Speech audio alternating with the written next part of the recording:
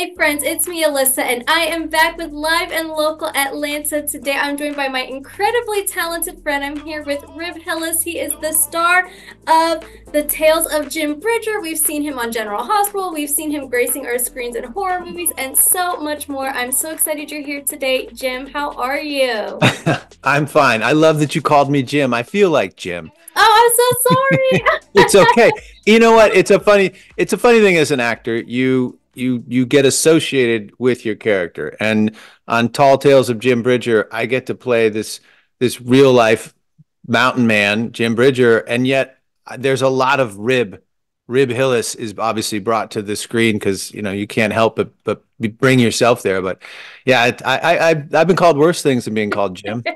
I am so sorry. I cannot believe I did that. But, I'm so excited you're joining me today. Of course, I want to dive into the show and some of your other projects. But let's talk about you did mention like there's a little bit of Rib, there's a little bit of Jim when it comes to, you being the character. How do you go through that process with becoming the character? How do you kind of mesh and become one? Yeah, that's a great question. I just read a great quote by Christian Bale, who said that he does all he can to lose himself so that he can recreate himself as a character. I just found it so interesting. A lot of the times I play these characters in these Lifetime movies that are just whatever, dad, businessman, simple. But Jim Bridger is sort of a larger than life character, and so it did take a little bit more. I had the benefit of I've spent quite a lot of time out in Montana over the last 10 years. I love the mountains. I love Montana. Went to school in Colorado. So being out there in Montana, literally in the middle of the winter, out hiking, going ice climbing in the summertime, it gave me a good sense of like, okay, this is what it would have been like for Jim, back in the 1800s. And then, of course, the incredible wardrobe and makeup department. I didn't realize it until I'm watching the episodes now. We didn't have mirrors on set. We were out and on a very remote location. And I realize now how much I loved it because I didn't care what I looked like. And the makeup department, the wardrobe department were always going up and making sure that whatever, if there wasn't things out of place. But it was just such a fun experience to just literally put on this wardrobe, put on I have a big beard that they put on and when I'm older, Jim, and not think about it and just sort of live in the moment. It was quite freeing. I completely understand. I am a firm practitioner of no mirrors. When I wake up in the morning, when I'm doing my makeup, no mirrors. I'm just like, whatever happens, happens. And so I totally understand. I feel like there's this level of freedom that you're just like, whatever happens, happens. So I think that's exciting. There is, but it's a fun thing. It's funny. Like I spent the majority of my adult life in a career where it is all about what you look like. I started modeling in college in, gosh, 1992, and that is a singularly superficial "what do you look like" business. This moment on this show was really the first time that I didn't care at all because Jim wouldn't care. Like I remember in one scene, I took my hat and I put it back on my head, and my hair was dangling down, and my hair was kind of matted like this, and it had been raining, and somebody said, "You can push your hair out of your face," and I thought, nah, Jim Bridger would take his hat and stick it on his head, and as long as his hair wasn't blocking his eye, he wouldn't care, and it is freeing. Like we should all just not care. I love it. I love it. Now, you've done so many different roles, and you talked about Jim Bridger being a little bit more complex. What's been your favorite experience with some of these other roles? Has it been just connecting with castmates? Has it been, knowing you've done a project, it's under your belt, and you get to see the final product? What's been your favorite part of all of that? In terms of being part of Jim Bridger, the And series, just in general, your whole career, your whole span of it all. it's a funny thing. As an actor, I often feel like I'm more alive pretending to be somebody else than I am being myself. And I don't. I imagine a lot of actors feel that way, but there's something incredibly freeing about not being encumbered by, you know, tax season coming up. What am I going to make for dinner? Oh, I got to pick the kids up at school. Characters in movies and TV shows, they live in these moments that are pure, like they're drama or they're passionate. There's a lot of energy, but you don't have to be encumbered by the mundane. And that's what's so fun about being an actor is you get to live this life in these short little bursts where you're not thinking about anything else. You're just thinking about, on Jim Bridger, there was some moments where we were in severe peril. You're just trying to stay alive. In other shows, I've been in ones where it's just hilarity and you're just living in that moment. I don't know. I think that we as actors have the greatest job ever. I totally agree. I think a lot of people don't realize they see people on screen. I hear it with radio too. They're like, well, I know how to talk. And there's a lot more that goes into it than just acting. Like people don't realize to portray a certain facial expression or an emotion, you really have to dig deep and like pull it out because I may be happy, but how can I portray sad if I'm feeling happy? So I think it's truly a blessing, a gift, and a craft that people work at. And there's a lot more that we don't see as audience members that you all do. And it's truly incredible. So I'm super thankful for all of you incredible actors out there doing your thing. I think there's a bit of a masochist in all of us as actors, especially ones like my wife does quite a lot of Lifetime movies. Lifetime movies typically have, a woman in peril. And so, she'll come home from set and be like, yeah, what'd you do? Like, I cried all day, or I literally cried all month, or, on set. And as an actor, you you feel those things. Like I don't know how anyone else can have a tear come down or an emotion come down that can convey to an audience unless you feel it. Now, it's obviously you didn't actually lose your own child, but you do it as if.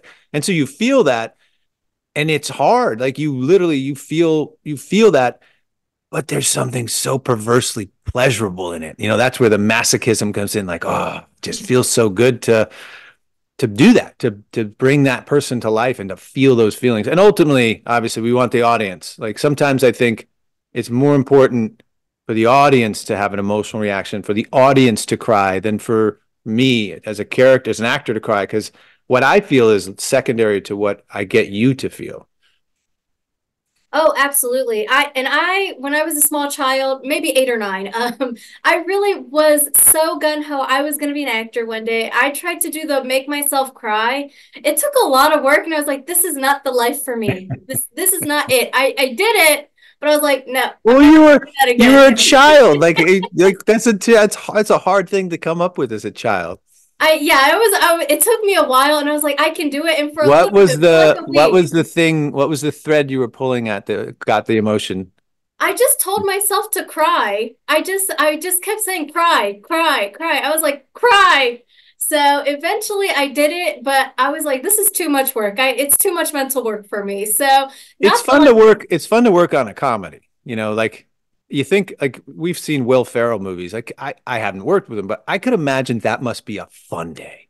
Just hilarity. Just like you see the bloopers and the outtakes and just having so much fun. A lot of the stuff that I've gotten to do and I actually love is a little more serious, a little more dramatic. Jim Bridger, again, there are some few lighthearted moments, but it's a very severe, intense time. These pioneers, these frontiersmen, and the women that were out there, like their lives were on the line. And the very first day on set, our showrunner, director, Paul Epstein took us aside and said, "Guys, I want you to think about this. About these are real people. Like imagine you and I are doing this interview, but right outside of us is we could be killed. There's danger, real danger, whatever it might be. And you have to then think, how is that going to influence how we act right now? And it would change it. There's places in the world right now that there's not a lot of hilarity and lightheartedness. And so we tried to instill that in the feeling of the show, but obviously, we don't want to depress people. But it's, again, I feel like we're on the actor studio right now. We're talking about acting so intensely, but that's what I love to do. I love it. Now, speaking of, I like to, everybody I think likes to imagine, would I survive during the pioneer days? Do you feel like you could actually survive now that you've been in this role? I don't know. I'd like to think I could, but those people were tough. Like, I surely people surprise themselves. We all have surprised ourselves, but I mean, famously, Jim got shot by 2 arrows. They were able to pull one of them out. The other one was so wedged in there, they left it for 3 years. And the arrowhead was big. Like imagine having like you have a splinter in, in your finger, or you have a blister on your foot for 3 years. He had to survive and like still battled and fought the elements, animals, people. I don't know. They were a lot tougher than I am. I know that. Yes, and it's so like you said, it's even freaky today when you hear those stories about somebody like a freak accident where they have a metal plate stuck in their head and they can't remove it. And it's so scary to think You about remember those the situations. you remember the guy who had to cut his own arm off?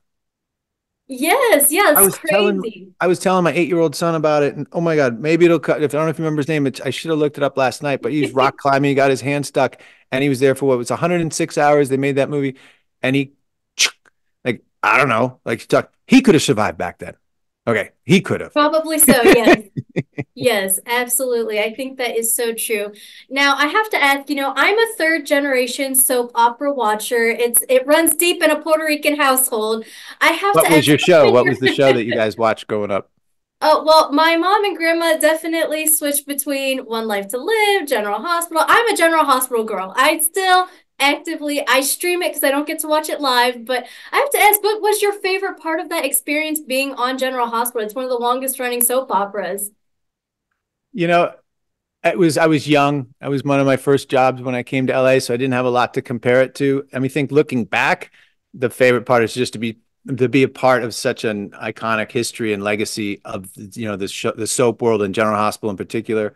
As a young actor being on it, just to be working, to be there. I mean, I honestly, I really didn't appreciate it. I didn't know what I had at the time. Um, so looking back, I think it's just the idea that I got to be there, that I was on General Hospital. I was killed. I was killed on General Hospital, which I think there's quite a few people probably have been killed on General Hospital, but just to be part of that legacy, it's really fun. Yes, yes, absolutely. If I were ever going to try my hand, that's my goal, is just to see if I can even make it on a soap opera. I You think might have to it's so cry. fun. And it's the turnaround time. I think that even talking about a show like The Tales of Jim Bridger versus General Hospital, it's different types of acting and the turnaround time for a soap opera versus what you're doing now. It's so incredible. It's different mentalities. I find the whole thing so fascinating. Have you been on the set of a soap opera? No, I haven't. I mean, I wish I could, but no, I It's really haven't. incredible because it's like a dance. You have, five cameras, right, shooting simultaneously, and then the actors are, you do a blocking rehearsal, and you have to walk across here, deliver your line like, "I can't believe you said that," and then turn around. And it's key because when you turn around, this camera is going to be here to get you. And if you say the line and you're not looking there, and so there was this incredible training for a young actor to learn how to work within the world that you're working in, right? It's not just you and your buddy shooting in little indie film where, the camera is right in front of you. Like you learn to respect the other departments, sound department, makeup department, all those are the writers. There's a incredible training that comes from being on. So there's also a very specific type of, sort of talents in acting. You got to process 100 pages a day, or 30 as an individual, but doing things quickly. But working on Tall Tales of Jim Bridger, we had a little bit more time. We moved pretty fast, but then there's a different level of being able to really get down to the granular level, and they can push in, and let's really understand. Let's really see what's going on behind the eyes. Pauses, like silence, just silence and thinking is something you don't get a lot of opportunity on a soap opera because you're doing 100 pages a day. So Absolutely. I mean, it's like you said, it's intense. I have to ask, Rib, what is next for you? Can you give us a little teaser about what you might be getting into in the near future? gosh, well, there's a script that a friend of mine I wrote, or worked on a movie with him. He's a director, Matt Toronto, and he wrote an incredible script. It's a very Lifetime type story. I read it and I was like, this is amazing. So we're in sort of pre-production trying to develop that. It's a fantastic story about a young mom who is debating whether to give her child up for adoption, and she wakes up from what she assumed was sort of emergency C-section. Like, yeah, there's no child, and she's like, what? And she has to figure out, was that just a hallucination? Was it a dream? I read this script and I was literally like a page turner. I was like, I've read a lot of Lifetime, type scripts, and that was fantastic. I was like, I'd love to make that. So working on getting that made, and then writing. My wife and I are writing a couple of different projects that we like to make because who wouldn't want to go work with their spouse? And one of them would take place in Italy. And then, there's always things that come up. I have an audition for something that shoots in Europe, so we shall see. So the life of an actor is you don't know when you're going to work next. You're only as good as your next job. I love it. I love it. I mean, and being in Italy sounds amazing. I'm sure you'll have a wonderful time. Rib, how can people stay in touch with you, follow you on social media, and all of that? So just my name, Rib Hillis, Ribhillis, and I got the domains for like on Instagram, on Facebook. Although warning, how there's pages and profiles on Facebook. Yes. My page got hacked. So there's a page that's, the sort of, I guess that's the professional side. They haven't done anything with it yet. So if you're watching, guys, I'd love to get it back. And if Facebook's watching, can you guys answer my emails? I'd really love some help on this. But basically, you can find me under my name. Instagram is primarily Facebook, but Instagram's the main source. Yeah. Oh, absolutely. I don't think there's any harder worker out there than a Facebook scammer because they are always coming up with new ways to scam. And they haven't done anything with it yet. I know that they do. Sometimes you hear people, you'll get someone will message you and be like, "Hey, I'm stuck in jail. Send me money." And you're like, "This isn't real." But what's amazing to me, or it shouldn't be, is Facebook is so nonplussed. I've gotten emails back that says, "I'm sorry, you've reached the department that's about copyright infringement, and this is a case of you getting scammed. Unfortunately, at this point, we can't direct you to somewhere else." Like, what? Okay, Yes. you're Yes. going to take the time to reply and tell me that I'm replying to the wrong department, but not forward me to the right. Like their public or customer service is terrible. Yes, I 100% agree with that for sure. But Mark Zuckerberg, I need some help. yes, yes, Mark, help us, please. This has been so fun, Rib. I have to have you back as soon as you're able. And truly, thank you for joining me today.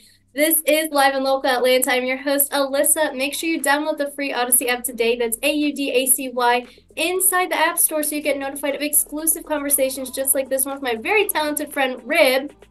And make sure you give Star 94 a favorite once it's downloaded by hitting the heart in the top corner of your screen. And if you want to stay up to date with me, you can give me a follow at itsme_LyssaD at all social media platforms. And I will see you guys next time.